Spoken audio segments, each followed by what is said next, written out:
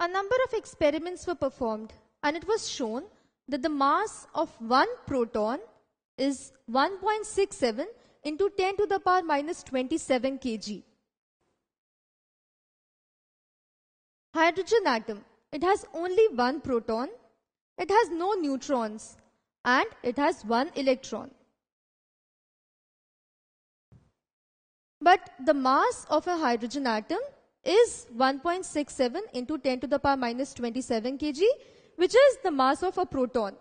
We know that the mass of electron is quite negligible as compared to the mass of proton. That is why we do not consider the mass of electrons. And this is the reason why the mass of a hydrogen atom is equal to the mass of proton, which is 1.67 into 10 to the power minus 27 kg. Now this is a very complicated number. So to avoid using these numbers, scientists prefer to use simpler numbers.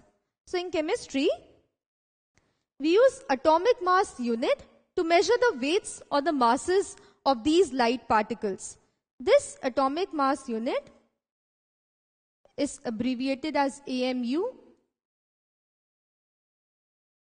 So the mass of one proton is taken to be 1 AMU.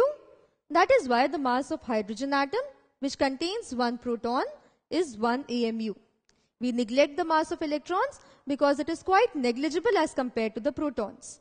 So this is the lightest element. It contains only one proton and its mass is 1 atomic mass unit. Now, how do we calculate the mass of other elements? Other elements have different numbers of protons and neutrons. It's not very easy to calculate the masses of all the elements, but it is easy to compare the masses of the different elements with one particular element. That is why whenever we have to calculate the mass, the relative atomic mass is calculated. Relative means it is in reference to the mass of some other element. This relative atomic mass is also known as atomic weight. John Dalton was the first scientist to propose that the masses of the other elements can be compared to the lightest element, which is hydrogen. Its mass is taken to be 1 atomic mass unit. So the masses of all the other elements can be found out by comparing it to the mass of the lightest element, which is hydrogen. So when hydrogen combines with oxygen, it forms water. The mass of water or one molecule of water is 18 atomic mass unit. We know that the mass of hydrogen is 1 atomic mass unit. There are 2 hydrogens, so we get 2 into 1 atomic mass unit. Now this 2 into 1, we do not know the atomic mass of oxygen. Let's take it to be X. And we know the atomic mass of the water, or one molecule of water, which is 18. So we get the atomic mass of oxygen is 18 minus 2 or 16 atomic mass unit. So the atomic masses or relative atomic masses. Now this is the relative atomic mass. The relative atomic mass is also abbreviated as R.A.M. The relative atomic mass of oxygen is 16 atomic mass unit. So the masses, the relative atomic masses of the other elements are found out by comparing it with the lightest element, in this case hydrogen. So how do we do that?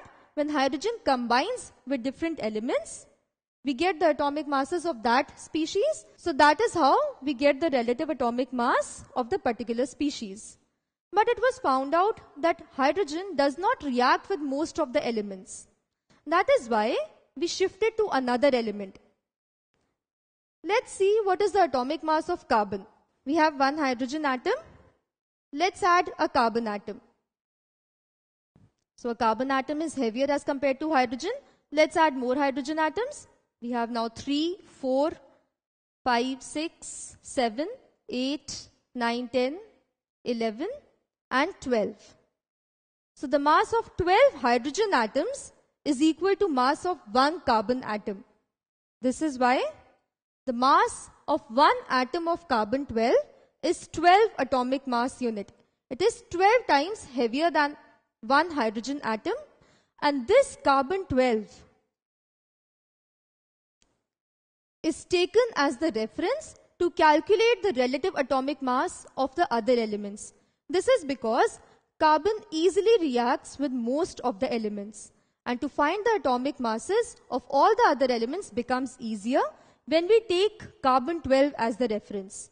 And the mass of one carbon 12 atom is 12 atomic mass unit. So based on this, that is taking carbon 12 as the reference, we get the relative atomic mass of all the elements, that is calculated by taking the mass of one atom of the element and dividing it by mass of one carbon 12 atom. So the relative atomic masses of all the elements can be calculated by taking carbon 12 as the reference, and that is calculated by taking the mass of one atom of a particular element and dividing it by the mass of one atom of carbon 12. So based on this, the relative atomic masses of different elements were calculated.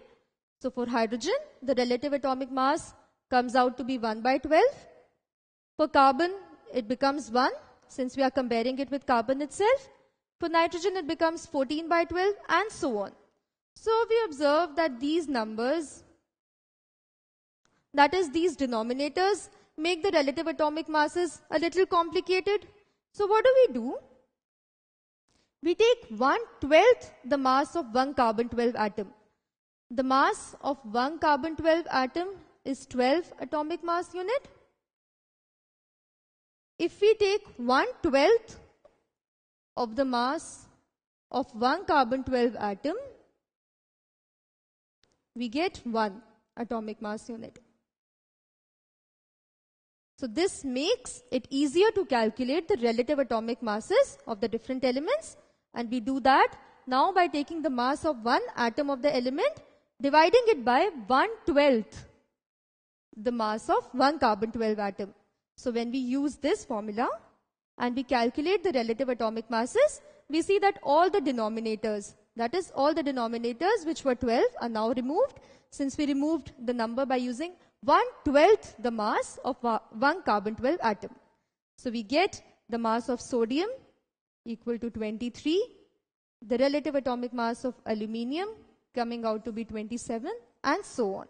So these are the relative atomic masses of the different elements.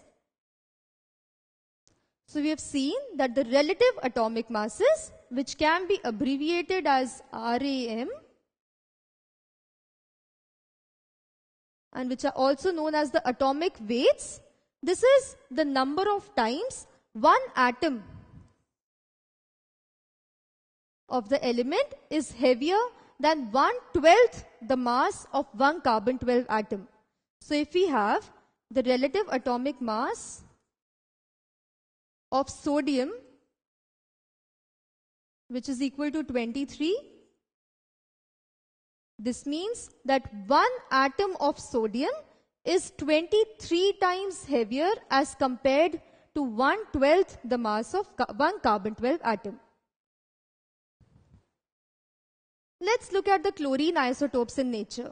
There are two chlorine isotopes in nature, 35Cl17. So we know how do we read this. The superscript is the mass number. So we have the mass number of this isotope as 35. The other isotope of chlorine is 37Cl17. So the superscript gives us the mass number. So the mass number of this chlorine isotope is 37. So now, what should be the relative atomic mass of chlorine? Should it be 35 or 37? We know that one element cannot have two relative atomic masses, right? So it should have only one relative atomic mass. Now, to calculate that, we need the relative abundance of the two isotopes. The relative abundances of the two isotopes are in this ratio. This means the first isotope is 3 times as abundant as the second isotope, which is 37Cl17. Now to calculate the relative atomic mass of chlorine, we take the mass number of the first isotope, multiply it by its relative abundance, We add it to the mass number of the second isotope, multiply it by its abundance, and we divide the whole by the total abundance. So when we do this, we get the relative atomic mass of chlorine. So the relative atomic mass of chlorine is not 35 or 37, but taking into account all the isotopes, we get the relative atomic mass of chlorine to be 35.5 atomic mass unit. We know that the mass number of any atom is the total number of protons and neutrons which are present in an atom. So now what's the difference between the mass number of an element and its relative atomic mass? Let's see. The mass number is simply the number of protons and neutrons in a particular atom. But when we talk of the relative atomic mass, we take into account all the isotopes which are present in nature. So the mass number gives us the number of protons and neutrons for a particular atom or for a particular element. But whenever we are talking of the relative atomic mass, we always take into account all the isotopes of that element which are present in nature. So when we talk of chlorine, we see that the mass number of the first isotope is 35. The mass number of the second isotope is 37. But this is not the relative atomic mass of chlorine, and this is not the relative atomic mass of chlorine. The relative atomic mass of chlorine is calculated by taking into account the relative abundances, and this is how we get the relative atomic mass of chlorine to be equal to 35.5 atomic mass unit. So whenever we are calculating the relative atomic mass of a particular element, we take into account all the isotopes of the element which are present in nature. Like the relative atomic mass for a particular element, we have the relative molecular mass for a compound or for a molecule. So the relative molecular mass can be abbreviated as R.M.M. and this is also known as the molecular weight. This shows the number of times one molecule of a substance is heavier than 1/12 the mass of one carbon-12 atom. So like the relative atomic mass shows the number of times one atom of an element is heavier than 1/12 the mass of carbon-12 atom, the relative molecular mass shows the number of times one molecule of the substance is heavier than 1/12 the mass of one carbon-12 atom. Let's look at water. We know that the relative atomic mass of hydrogen atom is 1 atomic mass unit and the relative atomic mass of oxygen is 16 atomic mass unit. Now, if we have to calculate the relative molecular mass of water, which contains both hydrogen and oxygen, how do we calculate that? We see there are 2 atoms of hydrogen. And we know that the relative atomic mass of each hydrogen atom is 1. And we have 1 atom of oxygen. And the relative atomic mass of each oxygen atom is 16. So when we calculate this, we get 2 plus 16, which is 18 atomic mass unit. So the relative molecular mass of water, which contains both hydrogen and oxygen, is 18 atomic mass unit. And this shows that one molecule of water is 18 times as heavy as 1/12 the mass of one atom of carbon-12. Now, what should be the relative molecular mass of ammonia? We are given the relative atomic mass of nitrogen and hydrogen. So if we have to calculate the relative molecular mass of ammonia, we add the relative atomic masses of each of the elements. So we have 1 atom of nitrogen and the relative atomic mass of nitrogen is 14. We have 3 atoms of hydrogen and the relative atomic mass of each hydrogen atom is 1. So when we calculate, we get 14 plus 3, which is 17 atomic mass unit. So the relative molecular mass of one molecule of ammonia is 17 atomic mass unit. Similarly, if we have one other molecule, which is NH42SO4, and we have to calculate the relative molecular mass of this molecule, we simply add the relative atomic masses of each of the species. Now, in this case, we have 2 atoms of nitrogen, each having the relative atomic mass 14. We have 8 atoms of hydrogen, each having the relative atomic mass 1. 1 atom of sulfur, each having relative atomic mass 32, and 4 atoms of oxygen, each having the relative atomic mass 16.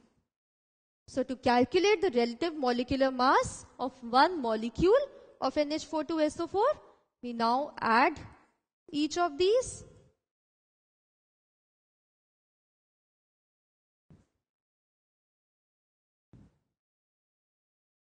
So let's calculate.